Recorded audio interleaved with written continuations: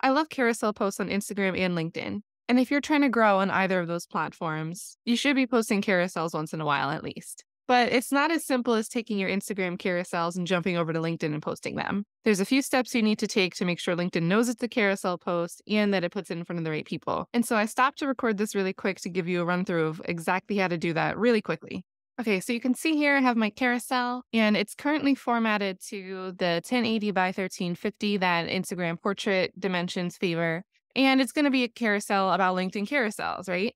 Instagram and LinkedIn both love carousel style posts. The users and the platforms love carousel style posts. So you should be making them. And if you're making them on Instagram, you should be making them for LinkedIn. But maybe you've tried to post a carousel on LinkedIn and saw that it came up as a weird grid format, and you're just like, this isn't working for me. Why is this not easy? And you gave up. I'm going to solve that problem. And you really should be doing this simple step and taking this over to LinkedIn because, at least in my experience, I feel like LinkedIn's been so much better for me in terms of awareness. With Instagram, yes, if you like someone's post, Instagram might show you that person's content again in the future, even if you didn't follow them. But a lot of people use the Explore page on Instagram to discover new content and scroll mindlessly and find content they enjoy. Now, with the Explore page, you only have the preview of the picture. But on LinkedIn, there are so many additional advantages in terms of creating awareness about you and your brand, or whether you're running a personal page or a business page. And that is, there isn't an image only Explore page on LinkedIn. So when someone sees your content, they're seeing it within their newsfeed as they're scrolling. They'll see your post, but they'll always also see your profile picture, your name, and your subline. Now, on LinkedIn, for most people, this means that they're seeing professional titles and taglines, which a lot of people use as USPs or unique seller propositions.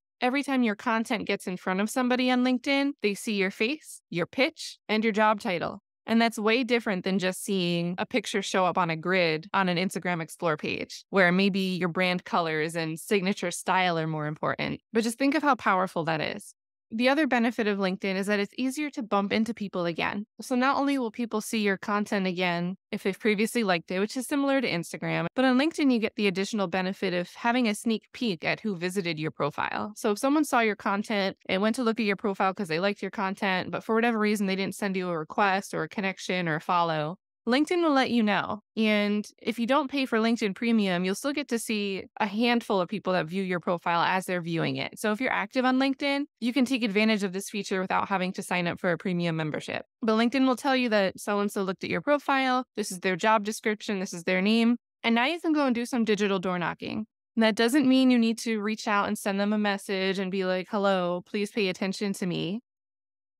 It just means you can go and view their profile back, check out their content, maybe like a post that they recently posted or comment on an article that they recently wrote, or send them a connection request because they'll get those notifications back. And what I call digital door knocking is getting yourself out there, getting yourself known, checking in on people and getting seen by other people all online. And this has been an important strategy for several brands and businesses that I've helped grow that started with no audience, no mailing list, no awareness whatsoever to start building those first connections. So if you're a course creator or a coach or an aspiring influencer and you just want to grow, or you're starting a new business and don't really have followers besides your friends and family yet, digital door knocking is something you should consider doing. It only takes 10 minutes a day to start really growing. And LinkedIn is one of the best places to do it. So if you want this little checklist, super simple, it'll keep you accountable. The link will be in the pinned comment. I don't need your email. This isn't a grab, but please like this video. And this is really the kicker, the next point here. I don't know what it is, and I've seen other people say it, so maybe it is confirmation bias. But when I do post a carousel on LinkedIn, that carousel seems to get engagement from people that are not first-degree connections, which means we aren't connected and they aren't even following my profile. And as soon as I see those names pop up on the carousel, within minutes, I'll see them liking older posts, other posts. And I don't have any notifications that these same names have visited my profile. So it's not that they're going and seeking out more content because they found it interesting, which is something we do all do, right? You see a post you like, you go to the profile and you want to consume more of the great content. But in these cases, and it seems to be consistent, the explanation here that I can come up with is LinkedIn's throwing more of my content on their timeline. So as soon as they scroll and their timeline refreshes after they've engaged with my carousel post, LinkedIn's showing them more content. And it's something that I've noticed happens way more consistently when the first post someone sees is a carousel format. And it's really great. There's, a common principle in sales and marketing is that repetition is powerful. So for people to be seeing my name profile, for people to be seeing my name, my profile picture, my subline, and content a few times in one swoop, the awareness is there. They're familiar with my face. And even if I don't win that connection or a follow right away, I can go out and digital door knock to earn it, or they're going to remember me more and more when they see me in the future.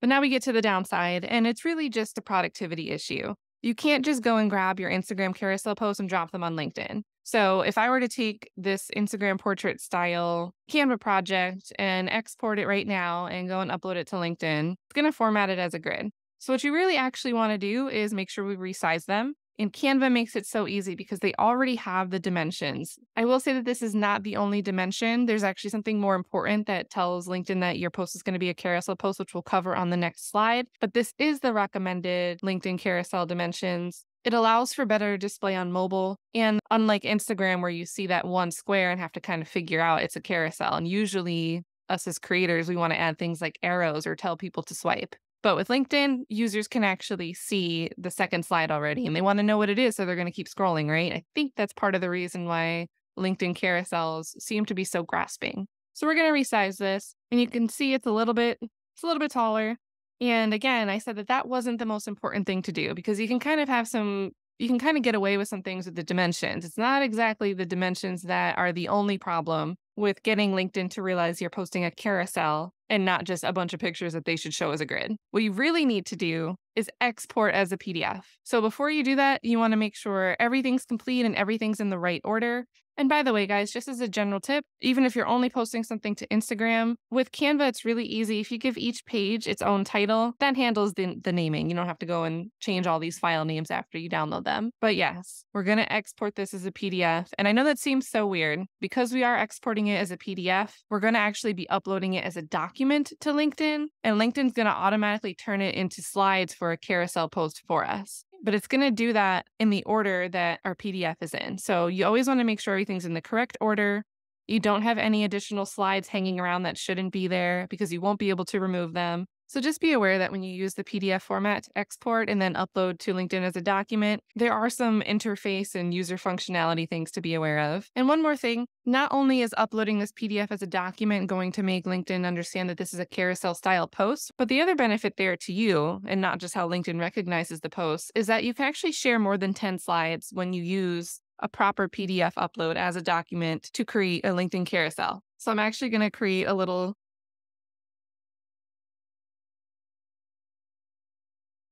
and then we'll go and export. So I always choose PDF standard, haven't noticed any quality issues. And then when we go to LinkedIn, we're going to act like we're creating a post, and we're going to find this add a document. I'm going to upload that PDF we just downloaded. You notice it's got all 11 pages. I'll do a descriptive title.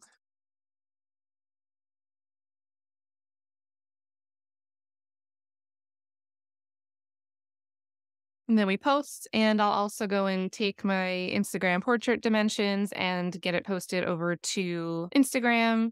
But just as an example, you see, look how the timeline looks. I see when Rebecca interacts with something. I see Andrew Holland, who's a second connection. I'm not connected with him and I'm not following him. I see his pitch and title here, his picture. Same thing. I can get all this information scrolling the feed without having to visit someone's profile.